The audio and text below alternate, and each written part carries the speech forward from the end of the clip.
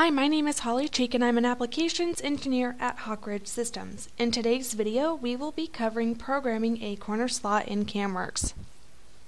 The first step I need to do is to define my machine, and I can see here that it is my mill-inch machine as my active machine. My second step is to insert a new mill part setup and select my face and just to confirm that the arrow is in the direction that the tool will be approaching the material. From here, let's add a new 2.5 axis feature.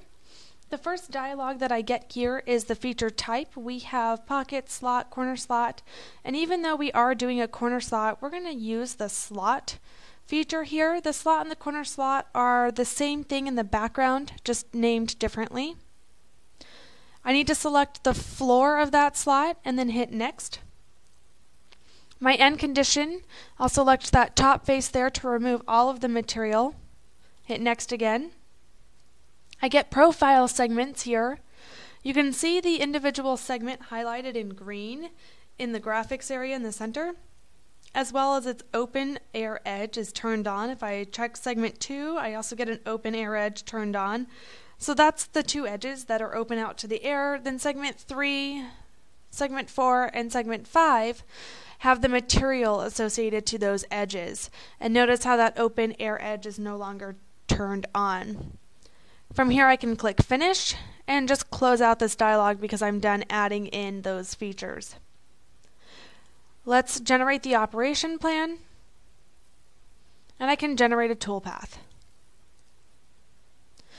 Now if I just select that Ref Mill 2 there, I can see the toolpath that it's generating right now, and looks like I'm going to need to update some of those operation parameters. Just a double click on that ref to get into the operation parameters. If I look at my tool, I can see that I'm using my 1/2-inch cutter there. Then from here I would go and update my feeds and speeds based on the machine that I'm using. Under the Roughing tab, I'd probably want to change my pattern there from that pull-down menu to just pocket in. We can preview it, and now I can see that my tool will be coming in from the outside and going into my material. If I jump over to those feature options there, that air segment offset, I'm going to lower that to 55%. This is the percent of the tool diameter that's actually coming off of the material and then moving around. So I want it to be at about 55%, so I'm still removing some material, but it's going to leave those nice sharp corners along the outside edge, and I won't have any extra material on those corners. The next thing that I want to do for this is also to have it just shoulder off the part. So I need to turn on the length and angle for the entry points there, and you want to make this length at least the same size as that tool diameter or larger. So let's preview that. So now I can see that I have my rapid plating coming in, then it's going to come in, then enter in my material, come around, then enter in, come around. Maybe I want to save even more time and have it rapid down. So on the NC tab underneath my feed plane, I can set that to my current machined depth there.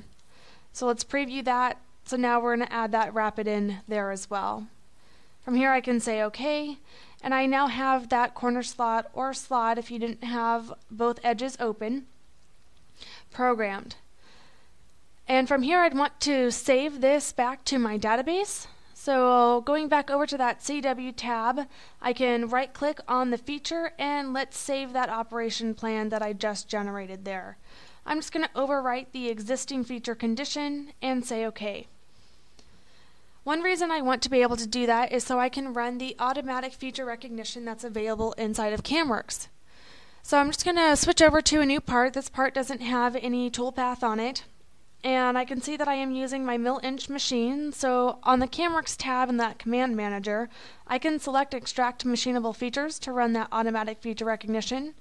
Let's generate the operation plan and generate the toolpath.